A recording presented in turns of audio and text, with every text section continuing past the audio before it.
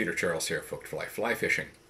And if you've been paying any attention to my fly tying channel, you would run across my Weamer series, and that's a portmanteau of wet and streamer, because these flies can be swung like a wet fly or stripped like a streamer, which is the reason why I came up with the name. It's been my most effective streamer by far. I've got at least 14 different species on it, maybe more. I've done it in a number of variations: the brown trout Weamer, the saltwater Weamer, the black-nosed dace Weamer. They're all basically constructed the same way, and using a marabou hackle to give movement even in slow currents and when moved slowly. The other thing was careful choice of hooks to avoid them coming through the water like this. We wanted them to come through straight. So that worked great in terms of the presentation of the fly, but it did produce one major problem, and that is wing fouling, where the wing gets wrapped around the hook shank, and that's caused often by hitting the water on our back cast. So this became rather difficult to deal with, and I came up with one solution which I've put in a video, where I put a short chunk of bucktail underneath the primary wing, which gave it a little bit of stiffness and prevented it from wrapping around so easily. It didn't completely eliminate the problem with fouling, but it did cut it down quite a bit. So I've still wanted to work with this a little bit more to reduce the fouling problem, get it close to zero, because then this will be pretty well one of the most effective streamers you've ever used if you can get the fouling problem under control. So I've got my saltwater Weamer on the vise here. Now this fly could be used in a lighter version for smallmouth or trout. Any head hunting species will take this fly. So what I have done with this particular version, I was using these Gamakatsu tarpon hooks. They're a little heavy for saltwater. Sorry, for freshwater. Now I have a lighter saltwater hook here. These Daiichi 2477s. You could use any relatively light hook in a size, say size 2 to size 4, being a very, or size 1 to size 4, let's say. And if you want to downsize the fly to make it useful for trout, you could go down to size 8 if you want. But the whole idea, it's a very, very short shank, as you can see here. There's no body on this fly. It's like the saltwater Weamer pattern. We don't bother with the body. And so what happens is this thing, because the gape is so far forward and this part of the fly is so stiff relative to the rest of it, it's very difficult for this to foul. It's not impossible, but you have to work at it. You really have to whack the water behind you continuously to make it do that. I mean, I've fished an entire full day without a single fouling problem. So you can fish this without any difficulty. Now I'm going to tie up another one of these. It's going to be with a smaller hook, a lighter hook, for smallmouth bass. So let's get started, and I'll show you the small changes I've made to ensure that this thing remains, you know, an attractive pattern in the water, yet at the same time it remains foul resistant. For thread, we're going to start off with this Danville monofilament, and that allows the materials to show through the head. As I said, we're going to be using this Daiichi 2477. We're going to use a size 1. Our hackle is white marabou. And then we're going to use some white bucktail just as a stiffener. So that helps to prevent some of that tucking around. We'll use two kinds of flash. I've got lateral scale and fluorescent crystal flash. You could use just one if you want. Having two gives us the advantage of a little bit of contrast and a little bit of additional action. The main wing is going to be this olive bucktail, and we're going to top it with some peacock curl. So let's get started.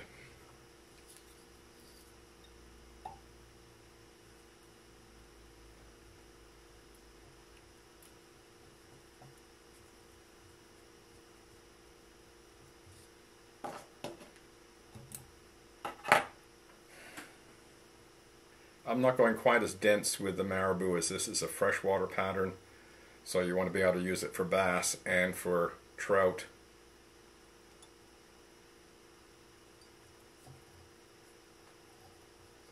And we're going to bring it pretty well right up to the eye of the hook. We're going to crowd the eye because we're going to wrap over it and squish it down. You want the head of this fly to be fairly large.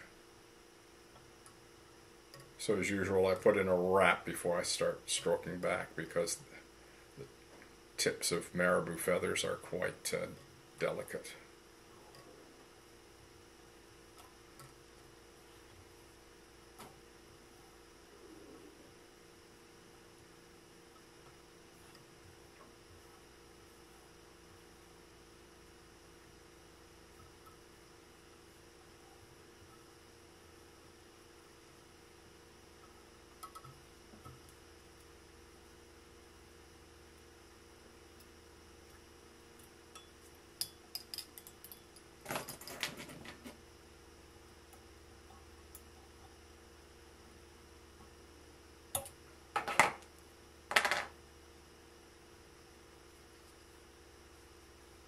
Now take this moment to make sure it's reasonably well distributed around the hook shank, so you don't have one spot that is bare. One of the problems you get into, not so much with this hook, it's heavy enough that it wouldn't be a problem, but with lighter hooks, if your marabou's sort of packed on one side, it can cause the fly to turn on its side. Okay, next up is the white bucktail.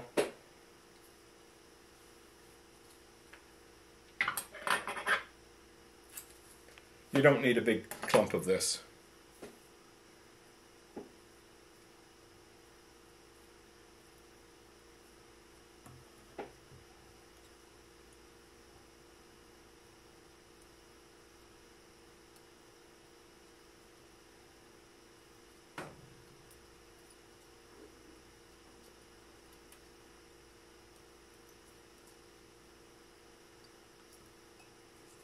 Now what we do is we just separate it from the marabou, lift it up, and trim it off.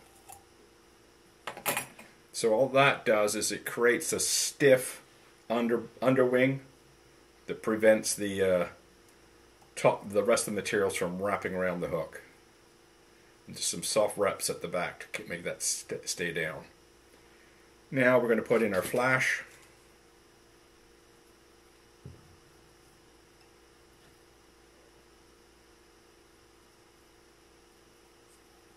Afraid my crystal flash has seen better days.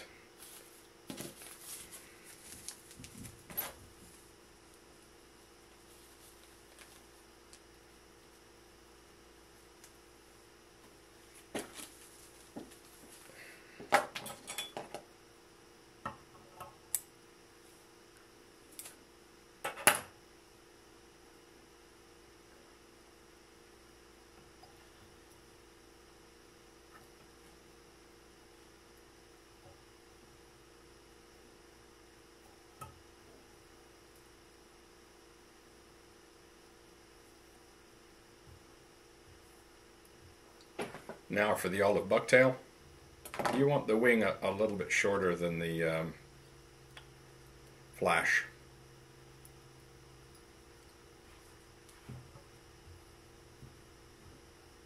Now if you feel that the white underneath, white bucktail underneath is a little bit too blunt, just come in with your point of your scissors and make it a little bit more ragged. There we go. That helps also to create that illusion of a fat belly on a fish. Now we put in our peacock curl. We're going to line up the tips.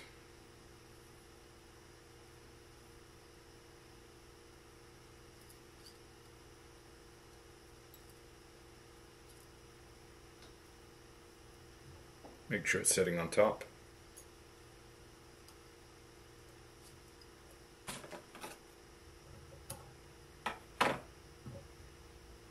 Now, if you see one of these is sticking up, don't worry about it. Once you fish it, it will lay down. Now we're just going to finish off the head. And I want to try to get that peacock curl not to stick up too much to the wraps of thread. Now for our stick-on eyes.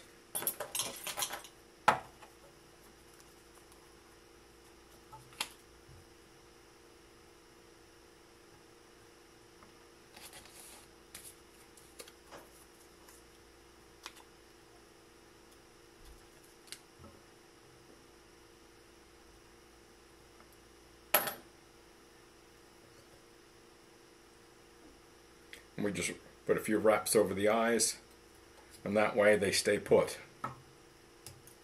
You can catch numerous fish on this fly and those eyes won't come off.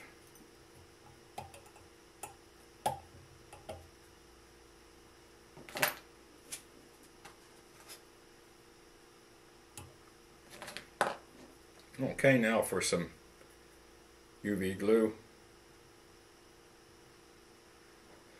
There we go, the Weamer. In the brown trout or the smallmouth bass version, you can actually use this for steelhead, believe it or not. I know steelhead like to tail nip, but what I found with the Weamer patterns is they eat it. So they will actually take it right into the throat. They won't come up behind it and nip it. They try to eat the thing. So I think you could get away with using this fly even for steelhead, despite the very short shank. I've caught on this old style Weamer that I used to use.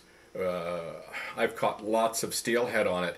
In fact, I miss lots of steelhead because I'd be swinging the fly, swinging the brown trout Weamer, and I'd hear tick, tick, tick, or I'd feel it actually. And I'm going, what's that? What's making that tick? Because I'm not anywhere near the bottom. And one day I felt the tick and I just went, set the hook, bang, there was a steelhead on the end. I realized what was happening. They'd come up, they inhale the fly, and they would begin to turn, and the tick, tick, tick was the tippet skipping over their teeth. And of course they then spit it out, and you know, I would never even know they were there except the tick, tick, tick. So yeah, they were taking it all away in the mouth. So I think you could even use this for steelhead because they'll hit it more aggressively than they would, say, a regular attractor pattern, you know, like an intruder or something, which they tend to tail nip. This looks edible, so they'll eat it. You'll also get walleye on this, no trouble. Okay. You could use it for salmon. I've caught salmon on this. You could use it for steelhead, Pacific salmon, you name it. Pike, pike, largemouth bass, it'll all work. So give it a try, the Weamer. And no fouling. Cheers.